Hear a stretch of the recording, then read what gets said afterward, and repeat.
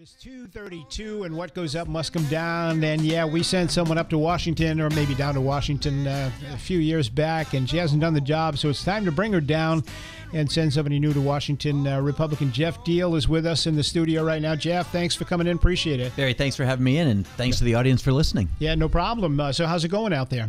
Well, I was just mentioning off the air as I came in here, it's extremely busy, which is a good problem to have. We had the kickoff last Tuesday in my hometown of Whitman. My daughter was able to introduce me, which was a nice thing. Hundreds of people there. John Dennis, a former radio host in the morning, actually was the MC, and we actually found out that Curt Schilling endorsed us on the same day. So, you know, things kind of accelerate pretty quickly once you make this move into running for the U.S. Absolutely. Senate. And Curt Schilling was considering a run for the spot himself. So he was. He's endorsed you for it. That's right. Yeah, he's got a following. He's got a political following as well as a sports following, too. And I bet you know who Curt Schilling is, because we've had so many He did not Democrats. pitch for the Yankees. No, he didn't pitch for the Yankees. That's what it was. Yeah, there you go.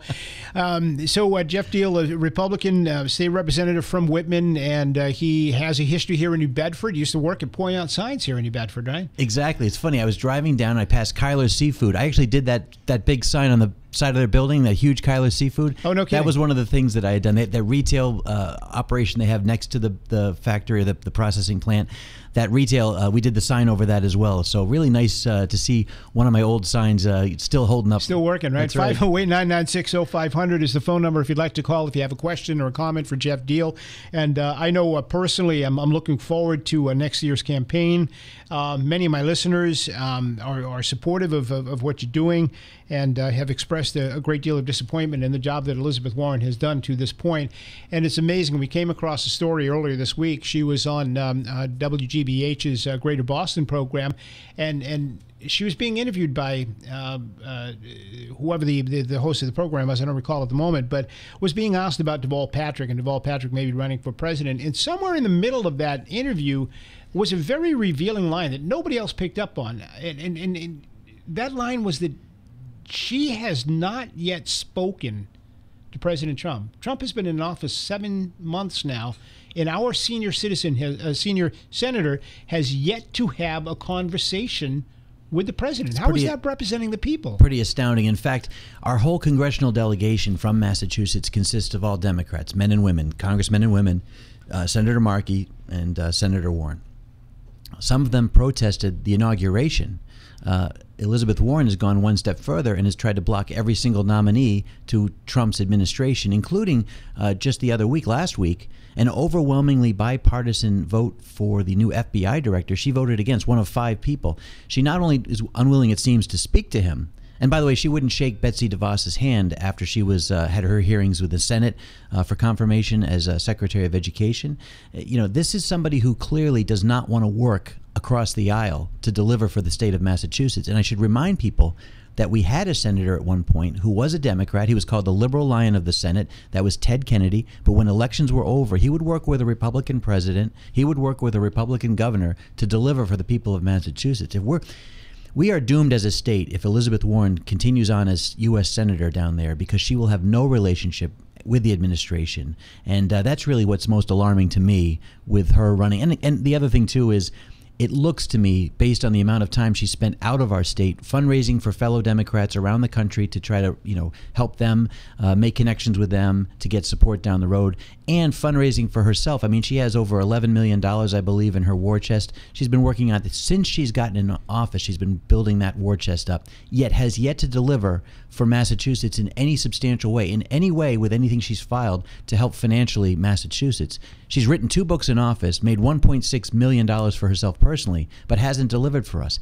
It's time for someone to go down to Washington that's going to work for the people of Massachusetts, not just for a far-left political ideology, and for herself, which is just building up her profile to run for president, using Massachusetts as a stepping stone. Well, as you know, the New Bedford economy really largely depends upon the fishing industry.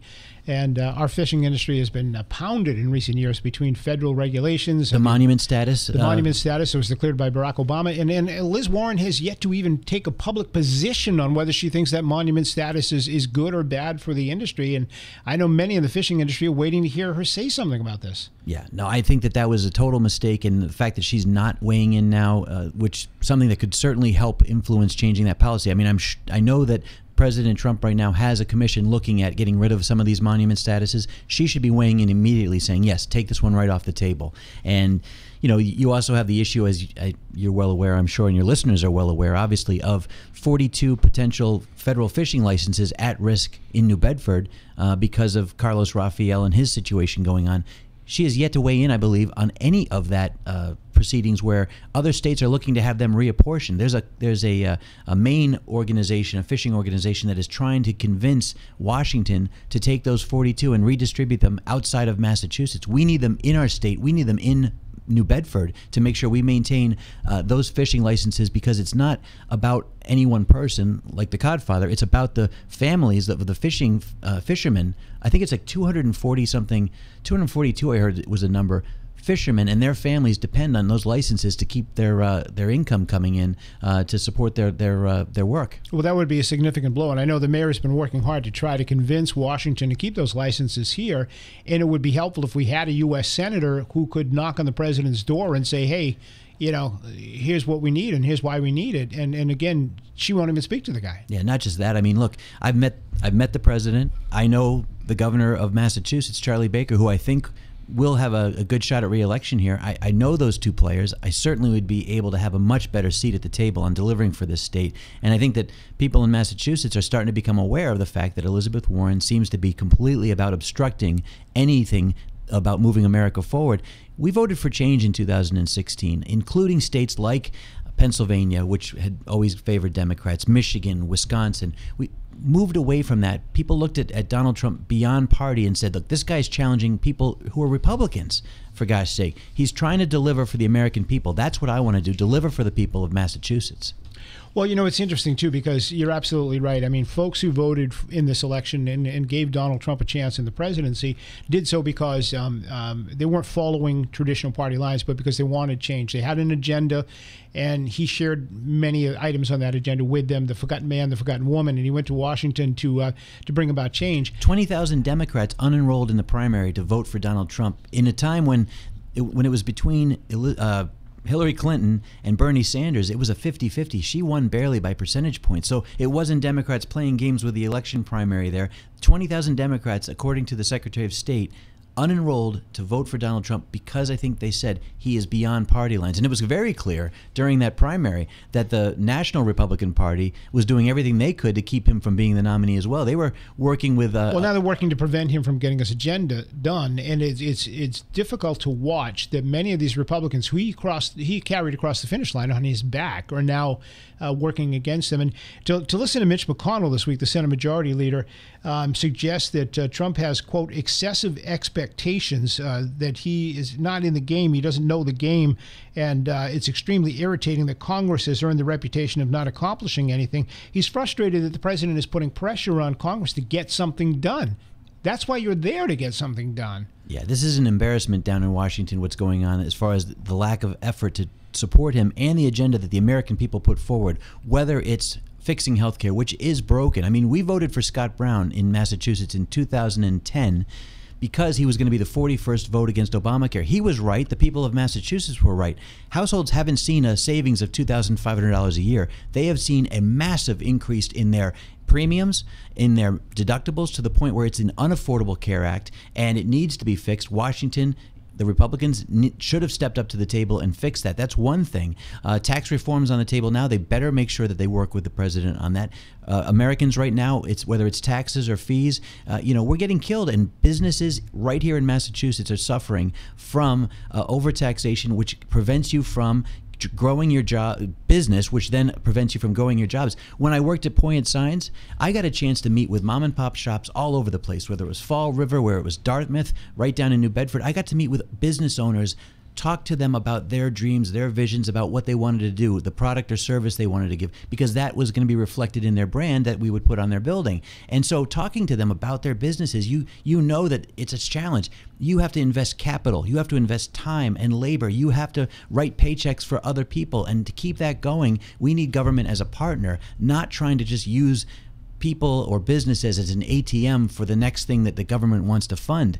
And that's been really how Washington's been operating for way too long. Both parties have been guilty of neglecting the people that voted to put them down there. And they're all guilty now of not working with the president, of trying to deliver on reform that he promised, including, this border wall. It was very clear that people wanted to have a secure border, not just there, but also vetting those who come in and out of our country with that travel ban. It was going to take a chance to revisit how people are screened when they come into our country. Let's not forget that it was the marathon bombers, the Tsarnaev brothers, who were flying back and forth from Chechnya, their supposed country of refugee, and they were being radicalized while they were going back and forth, and ultimately caused the marathon bombing. It's clear now, we know that there was a failure between local law enforcement to pick up on the red flags that federal people were putting out there about them going back and forth to Chechnya. Now there's an effort in Massachusetts by politicians to try to make sanctuary status where local law enforcement, again, can't work with ICE officials to identify and deport those here illegally with criminal backgrounds. It seems to make no sense whatsoever. And Donald Trump and Jeff Sessions have been trying to make an effort to say no sanctuary status as well. And they may use economic pressure to try to make that happen. I agree with them. And by the way, you have a great sheriff, Bristol County Sheriff Tom Hodgson, who has been a leader on that issue. The fact is, we want immigrants in our country. We just want people coming here legally. Anybody who has immigrated, probably feels that they were duped if we're just going to allow people to come illegally and get all the benefits that they could have gotten had they not gone through the process themselves. So we want to make sure we have a legal immigration system that works for everybody, and at the same time allow ICE officials to do their job of keeping those who are here illegally with criminal backgrounds out. Which brings us to the RAISE Act, and that was discussed. I think you and I spoke about this last week after you announced your candidacy. I mean, we've got the RAISE Act that's being proposed by some members of Congress and the president that would set strict rules, things that were just common sense a few years ago. You got to have English. You got to be able to support yourself when you get here. You got to have access to a job, once you're here, and so on and so forth. People automatically assimilate when they have those values and they come to this country, and they contribute economically rather than draw back from the country. If we want to go, this is getting pushback already. If we want to go to other countries, if an American wants to go to another country, they have to prove that they have a certain amount of assets and a job before they go there. It's the same. The door should be swinging both ways. It should be a two-way street. And it's funny, I think about this because what's old is new again, right? We used to have rail systems that would transport goods and people around the state or around the country. We moved to autos. Now we're trying to push. What's rail? We don't have one of those around here. Now they're pushing to get rail back, because it might be a more efficient way of doing things. 100 years ago, you used to be able to immigrate into the United States by going to your local district court, talking to the judge. You had 2 years by the time you were in the country to decide if you were going to be a citizen or not. And then you would have 3 more years to prove to the judge you had a job, a sponsor, knew the language. All the requirements they're talking about now were the requirements back then 100 years ago. And the judge could then swear you in on the spot once you prove that you met those requirements. That's all that we're asking, is people that come to this country are coming for the right reasons. That's all we want. And by the way, there's always been a quota on the number of people coming in from any one country. We've always set quotas. That's nothing new as well. We just have had a very porous southern border that has just caused a massive influx without any way to document them. And just look around at the heroin and fentanyl that's all over the streets. And where do you think that's coming from? That's coming over the border with a lot of these folks that are just crossing at will. Right. And that's created quite a problem in this country, no question. And Massachusetts ends up being a red carpet state for people coming here illegally because we roll out all the benefits with very little verification. It's caused major problems. In the past, we actually had at risk our driver's licenses of not being able to be used as ID to board passenger planes because the federal government was saying there was not enough integrity in the system to determine if people who had those licenses were here potentially as terrorists. That's how incredibly dangerous our situation had gotten. That was the Deval Patrick administration, and he, by the way, is thinking about running for president. Can you imagine? Yeah, that's what we need, Deval Patrick and Liz Warren in Washington, right, at the same time. You realize there's a lot of people that are listening to this right now or watching this on Facebook or on our YouTube page or whatever that are saying, boy, this guy's a racist. He's a xenophobe. He hates immigrants.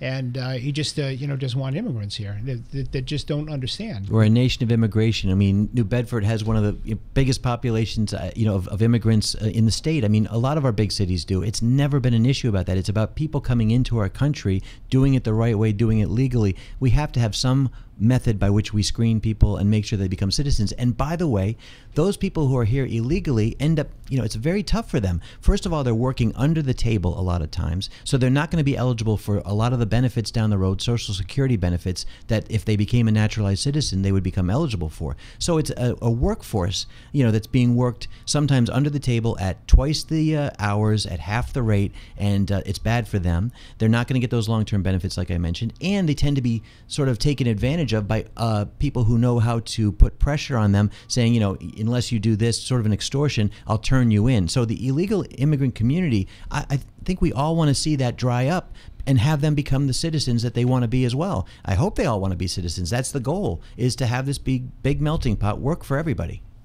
Let's just switch over to North Korea, a situation that's getting very, very dangerous in the last, it's been dangerous for a long time, but particularly so in the last few days. And very tough rhetoric coming out of Washington. The president saying you keep up the nuclear threats against us and you're going to see fire and fury, the likes of which the world have never seen. I think Kim Jong-un actually said something to the effect of "you're full of baloney" this morning, or something along those lines. So the medic got lost in the interpretation. But he's threatening to lob 4 missiles next week sometime in the direction of Guam. Japan says, well, we can take them out of the sky, no problem. So, we are getting to a point right now where I don't remember such harsh rhetoric, and I've been around for a long time, probably going back to the Cuban Missile Crisis. We're at a point right now where somebody with an itchy trigger finger could set something off here. How do we defuse this? Well, it's tough to watch. I am glad to know the technology's out there and the capabilities out there to knock those missiles down, which allows us, if they do cross that red line, I suppose at that point it's going to be time for taking more dramatic action in North Korea.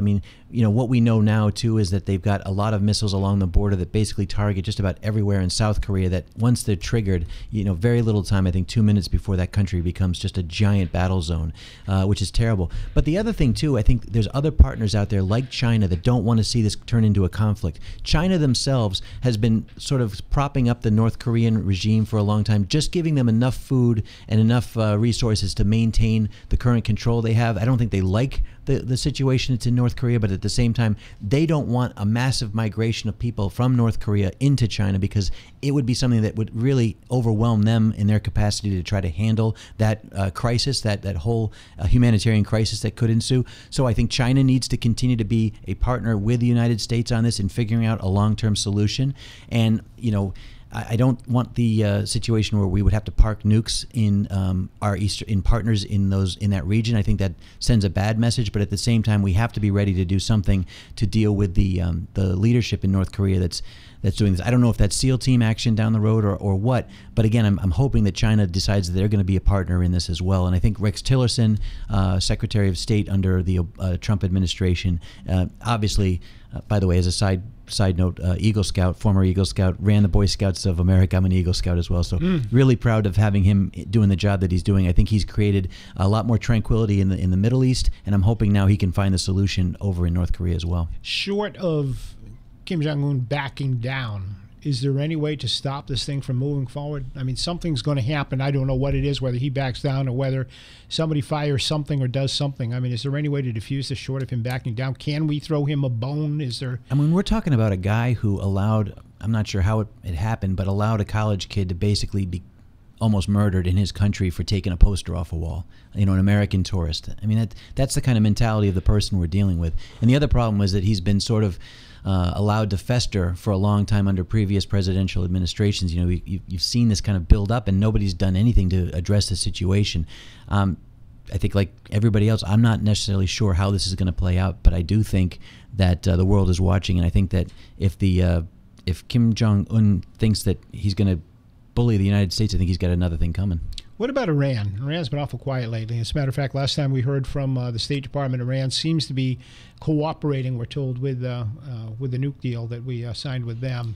We know that the North Koreans and the Iranians have been exchanging information back and forth. And how concerned are you that a threat to be dealt with almost immediately as well. well.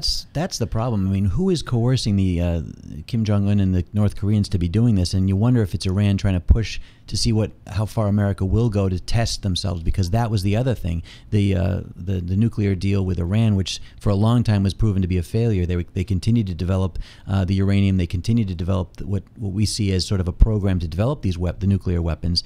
You know, we saw a huge cash payout, that ridiculous amount, that pallet of American money dropped off in Iran to sort of buy them off with this Iran nuclear deal. It seemed to be, and it feels like they're sort of looking right now to North Korea to see how far we're willing to go as a country, and this may be a test for them as well to see what's going on. Now, what about China? China obviously has been looming large on the stage too. They've built those islands off of in the South China Sea, and they're basically the Philippines, basically trying to pressure the Philippines out of an alliance with the United States. It's been another tricky one.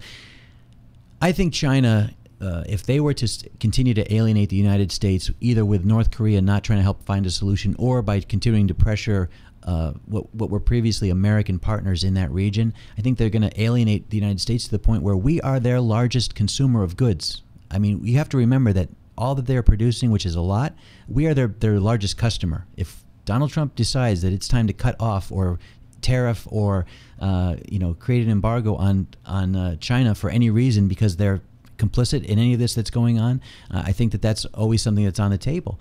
And I don't want to see that. I mean, they are a consumer of our goods as well. They're a trade partner both ways. But right now the imbalance has been to the point where China's been benefiting much more greatly. And at the same time, we remember with the Paris climate treaty, the United States was going to be held to this ridiculous financial commitment, and China wasn't even going to be held to any standards till 2030, if at all. So China needs to come to the table in many different ways, and I think, again, trying to create some strength in the region would be an asset for the long haul. But again, we still have options. The United States always has options, and I think that Donald Trump has been just having negotiations right now on the it's not a budget, it's these continuing resolutions on how they spend money. Right now he's negotiating to try to make sure that our military gets more financial investment. It's been kind of decimated over the Obama years to the point where he doesn't feel, and I think the military doesn't feel, that they're ready to handle any of these major crises around the country, around the world, if needed. So I think making sure our military is strong is going to be a big part, and the commitment on Congress's part to make sure that our military remains strong is going to send a signal to China as well. Where do your interests lie in terms of committee assignments? Where would you like to serve? That's funny. When I first got to the state legislature up on Beacon Hill, I had a meeting with my minority leader, and I said that the two committees I really wanted to sit on were Ways and Means and the Rules Committee. And I ended up getting both of those assignments. And it was funny because Tip O'Neill, when he went down to Congress, wanted Ways and Means and Rules. And Ways and Means, I think, for people who don't know this, is probably the most powerful committee as far as the fact that everything that's spent by Beacon Hill or down in Washington, D.C., their Ways and Means Committee, that's where all budget requests go through. And so, to me, that gives you the best grasp on where dollars are being spent or misspent. And I was able to find out up on Beacon Hill quite a bit about where dollars were being misspent. That is it's legendary. I would say that's the committee to aim for, because it really gives you that immediate knowledge of what you can do to make an impact, not just down in Washington on curtailing wasted spending, but also making sure that Massachusetts gets a better share of what's going on. Right now we are, for every dollar we're sending down to Washington, I think we're only getting back 67 cents, and that is not like what other states are getting. We are losing on the deal, generally speaking, with Washington, D.C., and yet we are one of the leading nations states in the country on issues like showing people how education can be done. We were a world leader in education. In the medical field, we are a world leader. Massachusetts should be getting a much better share from Washington, and we need to have Washington be a better partner for us, here in the state on other issues, such as the fishing industry. Stop having NOAA continue to, impact in a negative way our fishing industry. Let's try to help. States like Maine have a very robust lobstering industry. Our lobstermen, as a side note, are having a real tough time just making money off the catch after they have to pay for the deckhand and the fuel out there, because the what they're making off the lobster catch is not what it needs to be. You are still, for the moment at least, a member of the Massachusetts legislature representing Whitman, the Whitman area where you're from. That's right. A lot of my listeners are pretty PO'd about the pay raise issue, which I think we've talked about, and the fact that they will not get a tax-free Can you imagine that? Tax-free weekend coming up this second weekend. year in a row. Yeah. Second year in a row that the Beacon Hill is not given a tax-free weekend, which puts us not competitive with New Hampshire, just gives us one crack at a time period in the year when retailers are struggling. August is a tough month for retailers. People aren't, back yet from vacations. They're not back into the fall routine of school and everything like that. And so what the sales tax holiday has always provided was a chance for retailers to jumpstart and keep people employed over the summer when they needed it. And it cost the state, when I say cost the state, less tax received, roughly $20 million. Okay, now to put that in perspective, that pay raise, that legislative pay raise was $18 million a year.